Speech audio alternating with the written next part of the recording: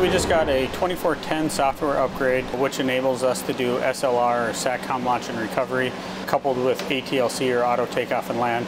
This is going to enable MQ-9s to take off and land pretty much anywhere in the world as long as we fall under the satellite footprint. So instead of having a typical DFE or dynamic force employment, bringing maintainers all over the world, or 30 to 40 maintainers at a time, we can use a small ACE team or Agile Combat Employment team of 6 maintainers to go to a forward location.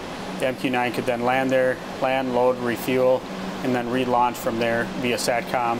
And then the crews located in the CONUS would be able to fly all over the place. So very different from the traditional line of sight only launch and recovery that we've been used to. We are using our PAX terminal to launch a MQ-9 aircraft out of the airport here. So the cool thing about the PAX terminal is it's a lightweight portable unit that allows us to be a lot more mobile with our entire system here. So what the terminal allows us to directly connect to an aircraft and then turn on the satellite KU settings of that aircraft. And then from there, we are able to connect with a GCS on our home station here without using the local C-band antenna. So we are only using our satellite frequencies.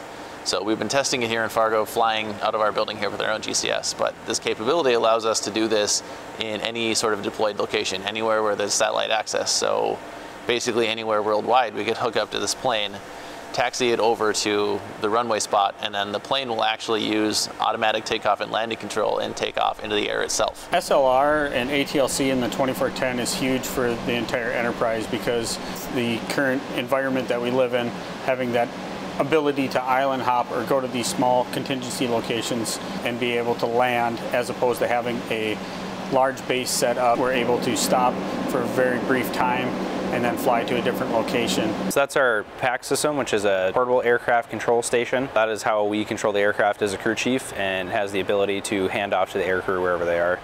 Good example of the hooligan way of how we're on the cutting edge of things and ahead of the curve with the new technology that's coming out.